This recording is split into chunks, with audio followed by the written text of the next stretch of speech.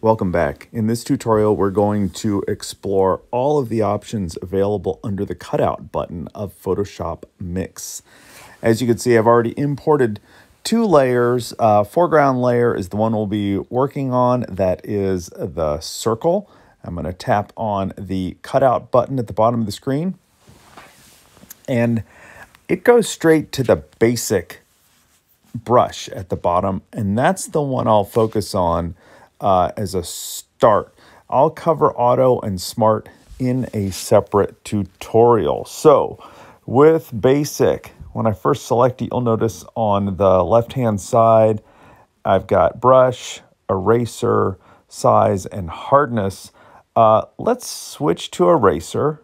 And remember, I'm on the top layer. I just swiped once with my finger, and you can see that it gives us a cutout from the top layer, which is the blue circle, to reveal what's underneath. Now, let me tap that button again, go to the brush for plus, and I can add back in. So this is adding back to our shape.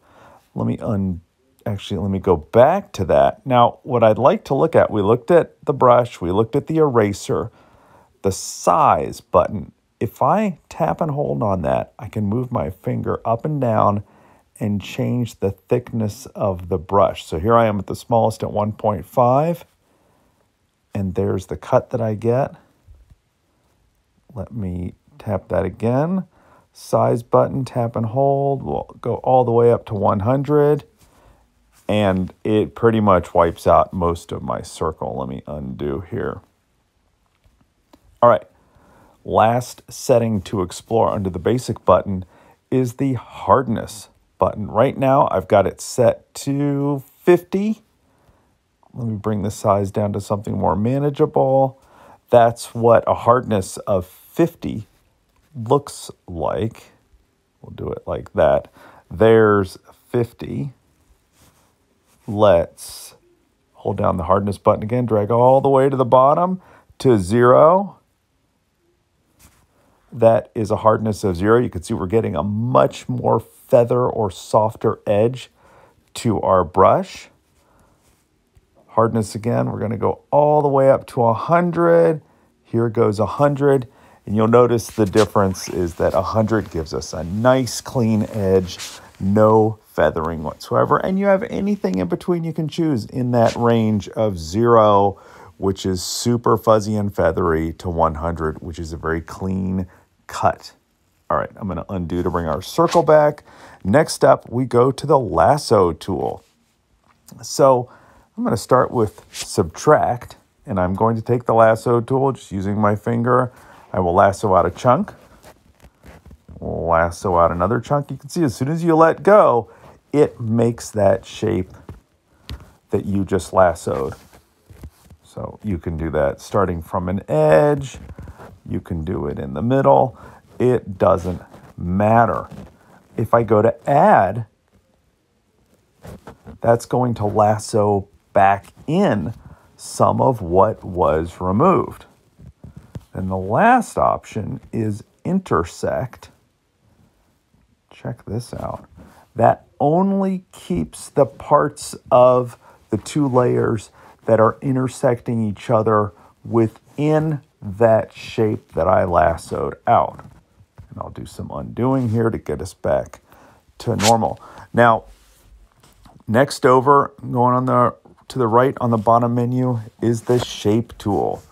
And with the Shape Tool, you get 4 choices: square, circle, triangle, or rounded corner square. And I'll just start with one. They all essentially work the same way. I will switch to the subtract option. Tap and hold. Nothing happens yet. Nothing will until I tap the screen again. And then it does a cutout for me. Let me undo and show you the way that this is really useful when you are trying to fine tune an edge. So I am going to pinch and zoom in so I can see the area where the two are overlapping at the top edge of the square. I'm going to go to my shape, got that square, And I'm going to drag, and I'll make this a little bit bigger.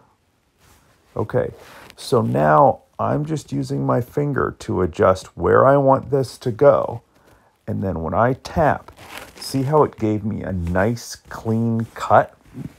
That's the beauty of the shape tool using the square shape, is that you don't have to try and draw a really clean straight edge with a lasso. You can use the shape tool to do that. Let me undo that again. We're still on subtract. And when you draw a shape out like that, you can also rotate it and stretch it and get that kind of effect as well. So I mentioned there are other shapes: circle, triangle, rounded edge, box, very handy. I'll go back to the add option. And just like we've seen before, you can add in that way. The intersect is just going to keep the areas where there's overlap. That is the shape button. Let me do a little undoing here. Okay, and a redo right there. Pinch to zoom out a bit. And I'm going to go back to the basic. Where my hardness was, I'll put that at like a 50. Just do a quick swipe through there. Now I'm off to the last button over here all the way on the right, the refine button. So check this out. After the fact, I can feather those edges more. I can't make them cleaner, like if I'd started off with a hardness of 100, but I can certainly make them blurrier. This is really helpful after you've selected an image, just to do some quick cleanup on edges. If I go to the edges option, you're not going to see a lot of difference between my circle and square here, but in a later tutorial, I'll show you how this can be applied to two different images. And then invert is just flipping the selection, which if you've used desktop Photoshop, you can imagine the value in this. When you select something and you want to get everything else around it, for example, you could just hit that invert and then select from there. So that covers the features of the cutout button in Photoshop Mix. Thanks for watching. Have a great day.